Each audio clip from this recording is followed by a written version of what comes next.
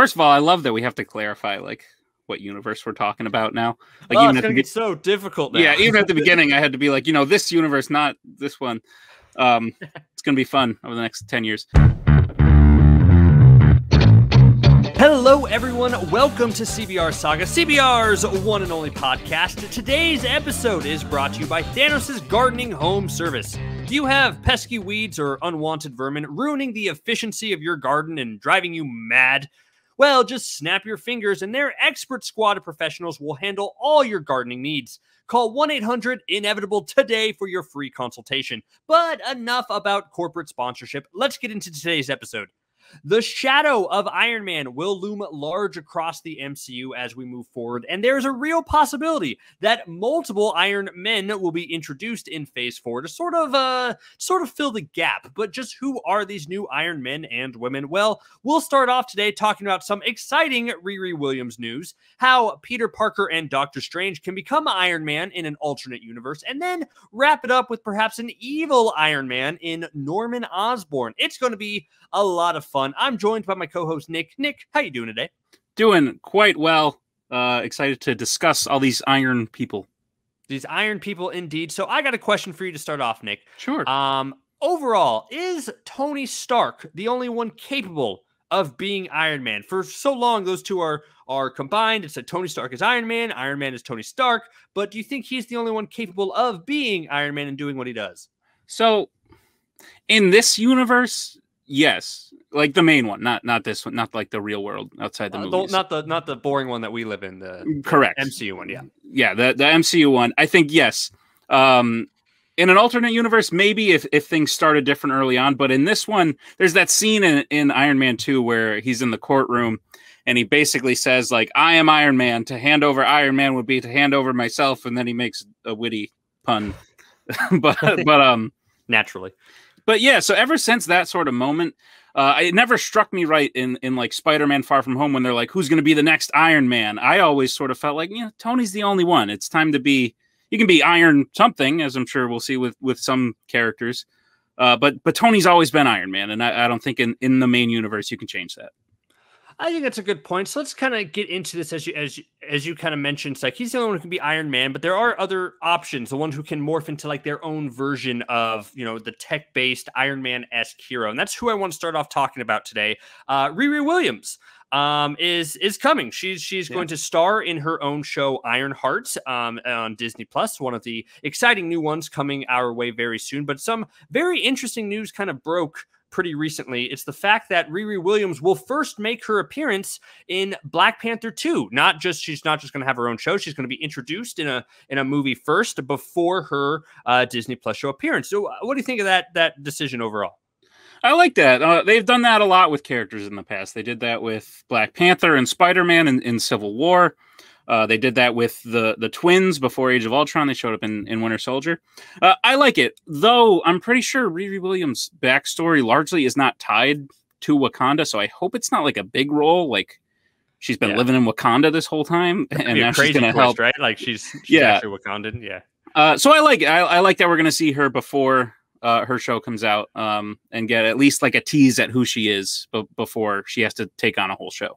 Yeah, the more I thought about it, the more I actually liked this sort of news because, like, I think that could continue the through line, right? So, like, of what Black Panther was trying to do. Like, the end of the first Black Panther ended with, okay, we are going to open up our technology basically to the world because we want to share it with the world and open our borders and do all that stuff and get our name out there type thing. But then that was kind of sidetracked because Thanos came and knocked on our door and ruined that plan. And then we don't know how Wakanda was in the last 5 years, and if they were able to continue doing that or not. But I think Black Panther 2 has the ability to continue that through line by making I think you're right. Like I wouldn't like it if she was in Wakanda herself, but if she was in New York, kind of where she's based in the comics, but she was able to use maybe some more accessible Wakandan technology with her genius intellect to create her own type of Iron Man suit. I think that'd be cool. That'd be a cool way to, I guess, bridge, the what's happening in the larger MCU and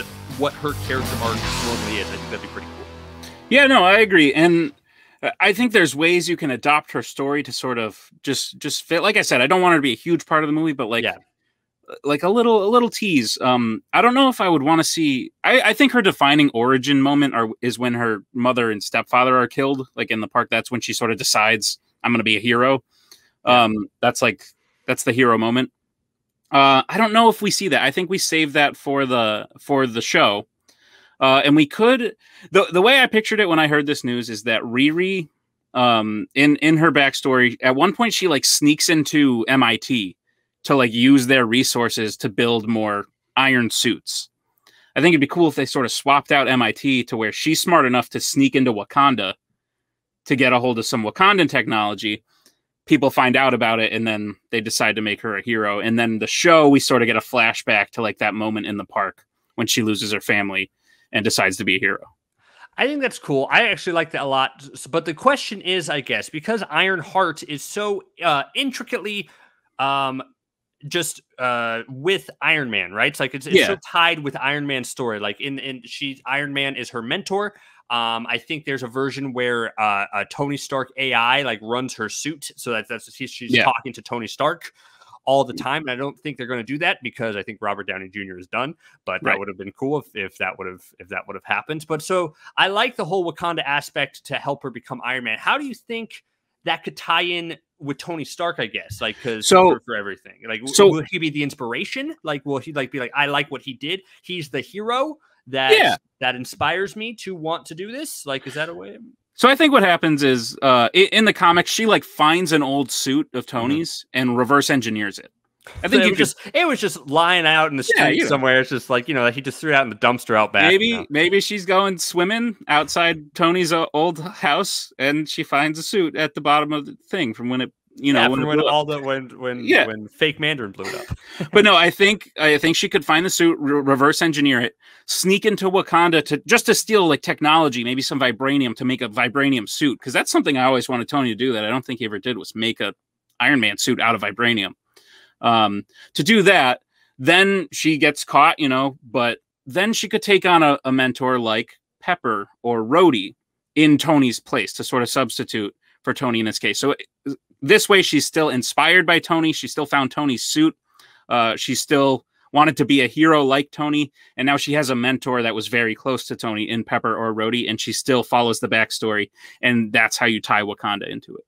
Oh, I like that a lot. That's how I see it. I think that's pretty cool. Okay, so that's our Iron Man replacement number one. Let's kind of move in. So that was our main universe, right? That was like the universe that we know that we know and love is that one. So let's kind of branch off because Phase 4 is all about the multiverse, baby, right? It's all these different versions. So that's why I think it'd be fun to discuss what we might see down the line, which is different versions of Iron Man, but in different universes. And I think the two heroes that could have become Iron Man in their own separate way and been the Iron Man of their universes could have been both either Peter Parker or Doctor Strange. I think both of them provide these very interesting differences, but also still kind of retain the heart of what Iron Man, the character, could be all about. What do you think of Peter Parker as a Spider-Man Iron Man and a Doctor Strange Iron Man, I guess, and operating in different universes across the multiverse? The question is, who would do better? Oh, okay. Oh, interesting. First of all, I love that we have to clarify like what universe we're talking about now. Like, even it's going to get so difficult now. Yeah, even at the beginning, I had to be like, this universe, not this one. It's going to be fun over the next 10 years. But I think that's an interesting question you pose. And I could see routes where both of them become Iron Man. Peter's is a little more convincing to me, but maybe it's just because I haven't seen the universe where Doctor Strange becomes Iron Man. I think an adult Peter Parker would be a better Iron Man because I think the way they've set up Spider-Man is it's closer to Tony Stark than Doctor Strange was, which is weird because a lot of people thought Doctor Strange and Tony were too similar. Like they're both these arrogant people who are the best at the thing they do, and they decide to become a hero with goatees. With goatees, yes. But then you see Tony and Doctor Strange meet in Infinity War, and you realize like they are kind of very different, and they butt heads actually. Peter is much more along the lines of a Tony Stark. He's much more tech based already. I think he understands the world more. Doctor Strange is brilliant. I'm sure if he devoted his life to studying technology as opposed to like neurosurgery, he could get to that level too. So in my head, it's just easier to picture Peter Parker as Iron Man. in a different universe. I think so too. I just think the message of what Peter Parker would want to fight for and his track, like if there was no Iron Man in the world, right? And it was just Peter Parker, the brilliant Peter Parker kind of having these spider powers, and there was a choice, as the Watcher would say, a single choice, is like out there. And his choice would be like, instead of making a fabric suit, let's make it like a tech suit. I'm a genius. He's like, I'm pretty smart. I can make a tech-based Spidey suit that would do pretty well. And I think Peter could use his smarts to be very successful in the world overall. But there's something about a Doctor Strange Iron Man that just is really fascinating to me. Just about like just the idea of a Doctor Strange who could both somehow combine the magical aspect with something more tech based. Like maybe this is a situation where in his accident where his hands are horribly just ruined and he goes on his quest, like maybe the accident's worse, right? Like maybe his whole body is just kind of out of it. So it's like he can't really move. He can't really function well because his body is just broken. So that forces him to, yes, learn all the magic stuff to have all these magical type of powers that he's able to have. But also he needs something more physical in order to keep his body okay, functioning well. And that's why I think a really cool blend of the machine where he can have some tech-based powers and use that sort of analytical, straightforward, arrogant mind paired with the mystical, because that's something we don't really see. We either see kind of a machine-based man or a magic-based person. It's like, I want to see what happens when you combine the two in order to create something really awesome. Yeah, I like that. I like to think about universes where Howard Stark survived. Like the first episode of What If really got me thinking about this, because Howard Stark showed us that he would not be the one to enter the suit. So I think about a world where Howard lived, and I think he still creates the suit. Maybe even he still has Tony as a child, and they bond quickly before Howard's passing, and they create the iron suit together. But Howard doesn't want his son to be out there and be doing these dangerous things in the suit. So I think about a world where the two of them create the Iron Man suit, but then they need to find someone to be the pilot. I see them picking someone like Rhodey, maybe someone like Peter. They mentor from a young age and he grows up to be Iron Man. And I definitely think, he was on Hydra's watch list. I'm sure they would look at Stephen Strange and be like, this is a brilliant dude. And now he's just got in this accident. I like the accident you're pitching, that it's worse. So they're sort of offering him a way back to the life he once had. So yeah, I like that a lot. Oh, I think that's really cool, because I think a lot of what Tony's arc, and Howard to an extent, but a lot of Tony's arc was like, am I the good in the suit or am I good outside the suit? Right. That's what some of his movies were kind of operating under. Like they wanted to get him outside of the suit doing stuff to prove that he was a hero himself and he wasn't just a suit. And like, this is a way to sort of do that, right? Because it shows like his if he could still do the same exact thing and be just the genius, even as Ned would say, the man from the chair, so to speak. But just like he doesn't need to be in the battle because he uses that suit to save someone else's life. In terms of Doctor, I don't know if it's like Peter Parker, like grooming him from the young age, and it's just like, yeah, now you're going to be the hero. Maybe that could work in an extent. Just like you need to. It could be like a Batman and Robin type of parallel where it's like, oh, Peter maybe loses Uncle Ben and just like, okay, I'm going to mentor you and help you train your anger, even though that's a weird route to take Peter Parker. But I think it could work. I think that'd be very interesting with Doctor Strange in terms of, I didn't think about that in my idea of making like Doctor Strange Iron Man, but also Tony Stark is still around. But I think that's really cool. Actually, I think that actually works. I think that definitely works really well. better for Strange than it does for Peter. Yeah. So those are like, so if they had to fight each other though, like a Doctor Strange Iron Man and a Peter Parker Iron Man. If you're telling me Doctor Strange is using magic also, easily Doctor Strange, no contest. But Peter's suit might have. No, you're right. The magic aspect of it. Yeah, the web things. You can't beat the webs. Cool. I think Doctor Strange Iron Man will teleport him to the sun or something like really. Yes, pretty much. Yeah, they need to use those sling rings way more often. They're very effective. Like they could solve so many problems. Yeah. Anyway, Thanos is here. Sorry. Or it's like, oh, we need to get the gauntlet off of you. I'm just going to use the sling ring to cut off a hand like I did earlier in the movie to somebody. Especially in Ragnarok when he shows that he can like throw the portals, like he throws them at Thor and Loki. Yeah, you just wanted to get Iron Man out of the picture. I'm saying, just send him to the sun. Yeah, he's out of the picture. Inevitable this guy and throw him off into the sun. Exactly. Okay, it's our Infinity War Doctor Strange fan fiction that we have there. So I guess this kind of leads into the idea of villains, talking about Thanos. In terms of, because now we've talked about all the good Iron Men that kind of can come from in this universe. Now I want to talk about the future where maybe we could see an evil Iron Man, which is something I think they could do with the character of Norman Osborn. I think Norman Osborn is a fascinating character. He's on his way. We all know that he's going to appear sooner, probably rather than later. But the question is, how do they want to approach the character? Do they want to kind of maybe rehash the sort of Green Goblin as backstory that we've seen before a few times, or do they want to try to do something new with the character and make him his more, as of right now, his Iron Patriot character, which in this universe that we're creating could be the more of the evil Tony Stark, a genius, billionaire, maybe playboy, not philanthropist, makes an iron suits for himself and does it in slightly evil ways. And I think that's interesting to me. An idea of an evil Tony Stark to show what could have happened if Tony Stark was maybe more sinister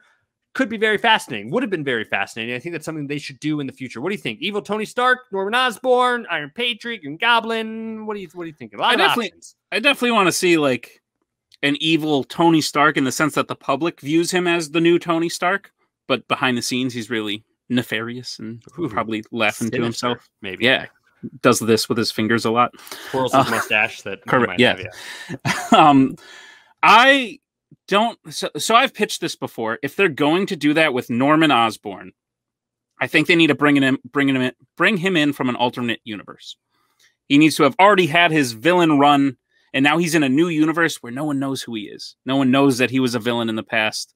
Because if we're going to get Norman Osborn, even though we've seen it before, I want to see the Green Goblin Norman Osborn, unless we've already seen it with the same character. So what I'm pitching is Willem Dafoe comes in from the Raimiverse. He was the Green Goblin before he passed on in the first Spider-Man. He comes over and he says, "Okay, new game. Let's start. Hey everyone, man." He does what Quentin Beck did, but was lying about. He comes in and says, "I was such a hero in that other place. You guys, you should trust me. I'm a good person. I promise." Then I would like to see him become this sort of evil Tony Stark, where he takes over the technology. He wears the suit. He leads teams, but at the end of the day, he's still a bad guy. I love all of that. I think Norman Osborn, especially Willem Dafoe's Norman Osborn, who comes from the alternate universe where he did all that stuff before, would be a lot of fun, because I think that continues the through line. I like when things continue the through line from past things. So I think that's an interesting way to bring about the character and could definitely wreak havoc across our universe. Mike, my last question for you is just if with this Iron Patriot Norman Osborn is, would you have him as a villain for Spider-Man, or would you have him as a villain for Riri Williams? Oh, that's good. I would have him as a villain for the Iron Team. So Riri Williams, Rhodey, and Pepper as rescue. So I think he'd make a great villain of Armor Wars. Yeah. Or at least an anti-hero of Armor Wars, maybe a direct competitor to now Riri Williams, because obviously Rhodey and Pepper don't have the intellect that Tony had. So that's where Riri sort of comes in as now the smartest person. So that sort of team of, Rhodey, that trio, I really want to see that trio, Rhodey, Pepper, and Riri. I think they all complement each other perfectly. And that would be the best place for Norman Osborn to sort of become a villain. And that's such a great idea of that's what best carries on the legacy of Iron Man, right? So overall, it's he inspires a team of Iron Men to get together, like the Iron Man team. And you have so many different aspects. You have the intellect, you have the strategic war mind, and you have maybe the heart and compassion of and just general awesomeness of Pepper Potts all together into one team, forming into carrying on Iron Man's legacy to be a hero. I'm sold. I want that one. That's Same. The one I choose. Who do we write to about that? I want to choose that one. Okay, so that about wraps up today's episode. We'd like to thank everyone for watching, for liking the video, for subscribing. Go ahead and leave a comment telling us what your preferred version of Iron Man is in Phase 4. And we'll be back next time for another exciting CBR Saga episode. Thank you all very much, and yeah, we'll see you next time. Stay Iron Man-y. I think a better one. Yeah, it's good.